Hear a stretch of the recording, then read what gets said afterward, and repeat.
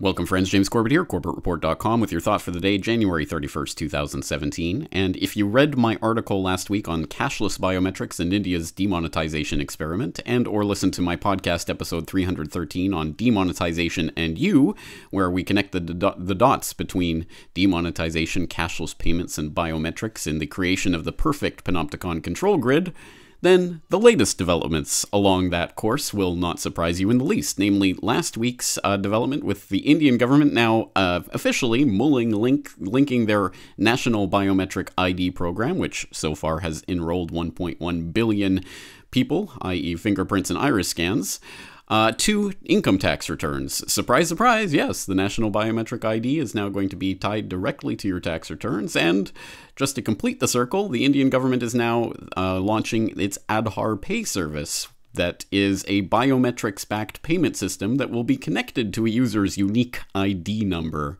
or Aadhaar. So you will soon be scanning fingerprints and or eyeballs to pay for things, and of course it will be voluntary at first, and eventually, once cash has been thoroughly demonized and eventually outlawed, everyone will be doing this. And as I think I demonstrated quite convincingly in episode 313, of course India is just the canary in the coal mine for this process, which is evolving in different time frames, but still evolving all around the world simultaneously. And we've talked before about the cashless society and the implementation of the cash on war all around the globe, but how about the biometric ID system? Well, you might have heard just last week some exciting news from Australia: facial recognition and fingerprints to replace passports at Australian airports under a new self-processing system. That's right, the Department of Immigration and Border Protection is now trying to roll out a system for passportless entry and exit to and from the country as early as later this year that will use fingerprints, iris, or facial structure recognition at major air and sea ports. Wow, a world leader in something, right, Australia?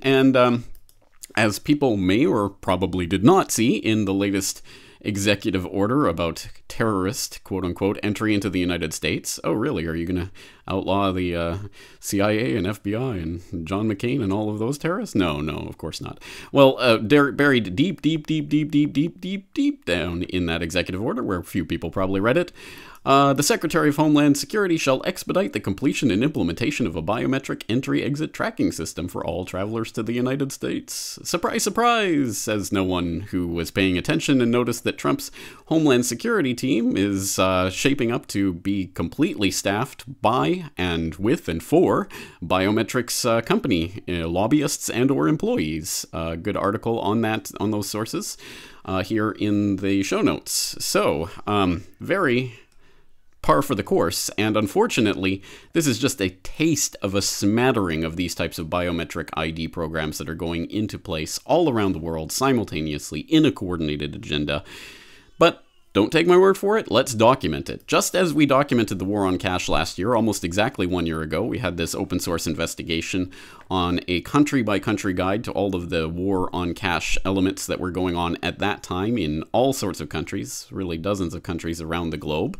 Well, we're going to be doing the exact same thing for the biometric ID grid. So I've just posted up a new article, the Biometric ID Grid, a country-by-country guide, that is going to do exactly that, and I've started it off here. I've kicked it off with Australia, Canada, Greece, India, Iraq, Israel, Japan, Ukraine, UK, and US, just to get things rolling with dozens of links, of course, for people to check out the various biometric IDs and passports and national registers that have been kicked off in all of those countries. But I am, as always, just one man and cannot do this all myself, so I'm imploring the Corbett Report community to help out in this cause. If you know of biometric ID programs in your country or in a country of interest that you happen to know about and have links for, please do include them. This is going to be a open source investigation for the entire community to take part in. So Corbett Report members, please do log in and leave your links and information in the comment section, and they will be added. This article will be updated as people provide their links. So I do appreciate all of that. We're going to construct the definitive country-by-country guide so we can see that just like with the war on cash going on simultaneously in every part of the globe, so is the biometric ID being rolled out simultaneously in every part of the globe, and those two systems are going to come together exactly as they are in India so that everyone will be scanning their fingerprints and eyeballs in order to buy things. It's getting serious, folks, and, well, the first part is to document it, and the second part is to understand it, and the third part is to not take part in it. But we'll get there when we get there. First of all, please do log in and leave your comments and your links for this new country-by-country guide. I'm looking forward to your participation. Thank you, as always. James Corbett, CorbettReport.com.